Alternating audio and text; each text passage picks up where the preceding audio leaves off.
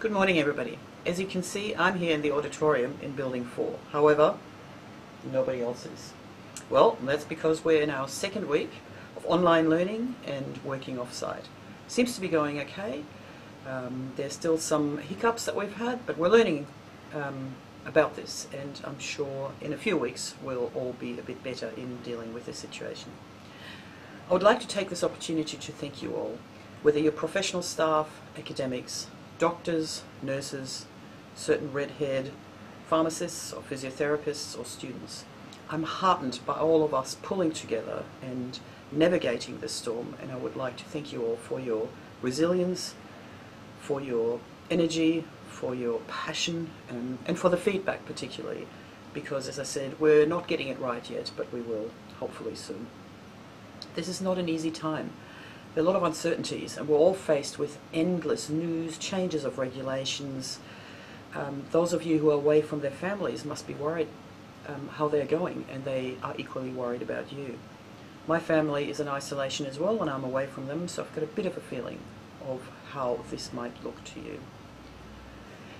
Can I please just urge you, if you're troubled, reach out to somebody. There is somebody that you can talk to.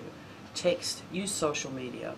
And vice versa, those of you who have access to the phone or social media, please reach out to others. Send them a text, a funny meme, a little video, anything to cheer us up. We have the opportunity to stay in contact, even though we're not in physical contact. COVID-19 is changing our lives, and the sense of normality has gone. Please take care of yourselves and of others. I'm aware that the biggest challenge for us is communication. Communication is difficult, and we're using all kinds of means to reach out to you so we can explain why we're doing certain things and what we're doing. If you have any questions, please email us, and we will answer your questions. And if you have any suggestions on what to do better, please also let us know. We are officially in the activation phase of the Business Contingency Plan for Operation Graduate. For our team, this means that we've completed our alert phase tasks, and we're working towards another set of tasks to keep the medical school running.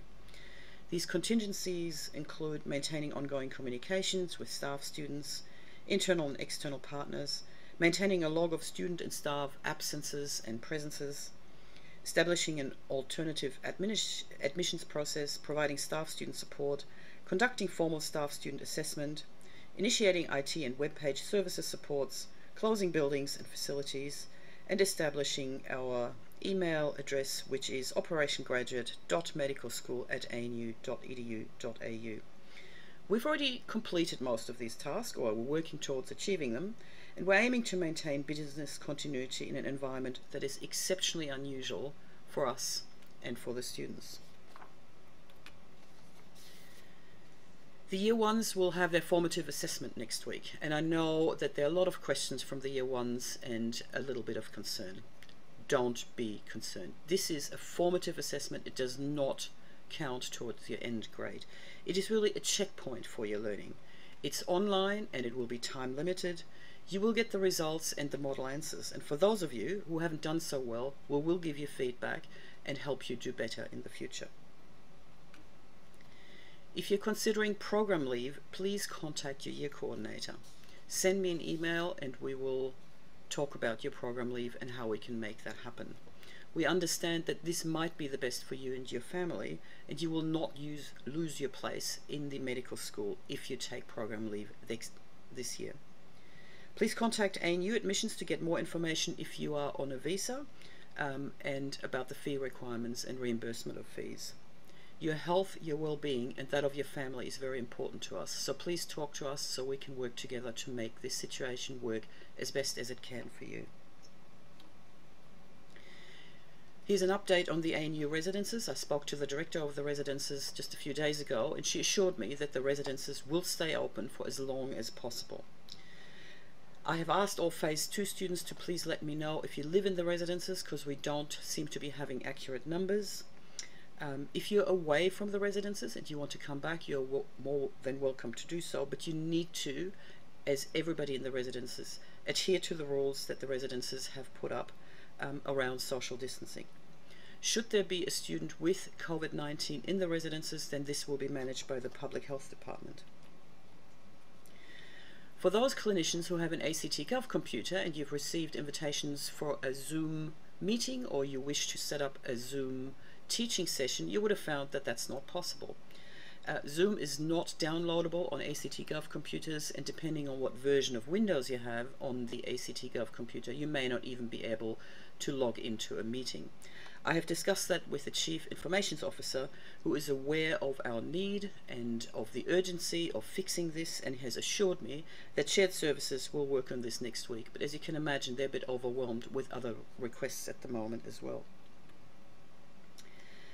An update on teaching and learning. Phase 1 is completely online and they seem to be doing okay. The TELT team is working with academics, so they shorten their online videos or sessions that they have and make them into small chunks, a little bit easier to digest for the students.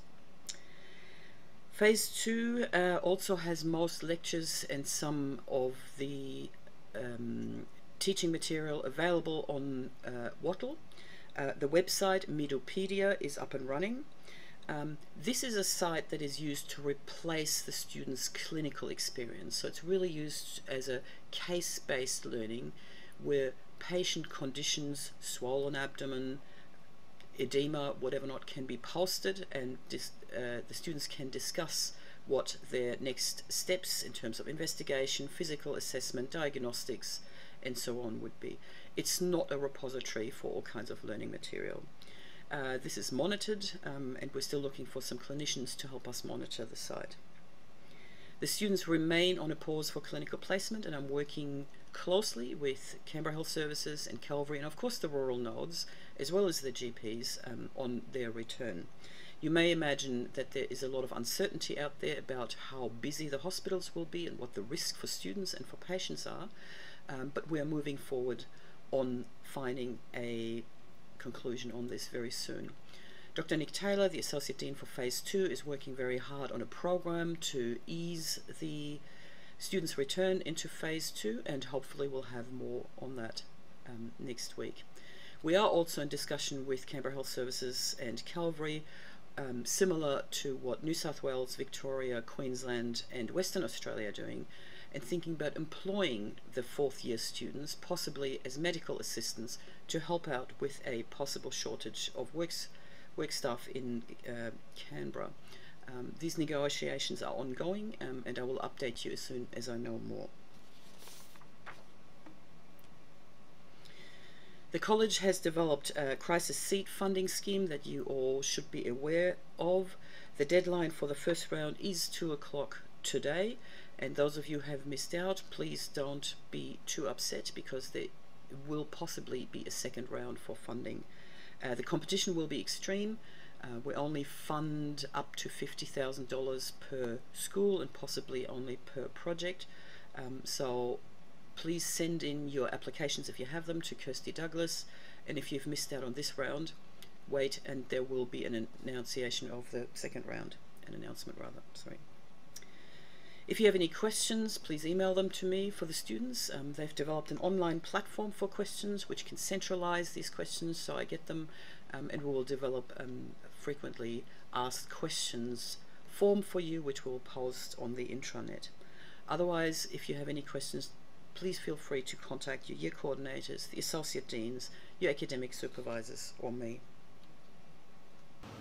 So this was it from me for this week. I hope you found this information informative. Please stay safe. We all have a responsibility. We can tackle this together.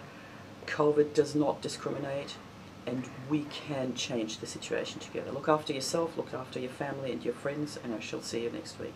Thank you.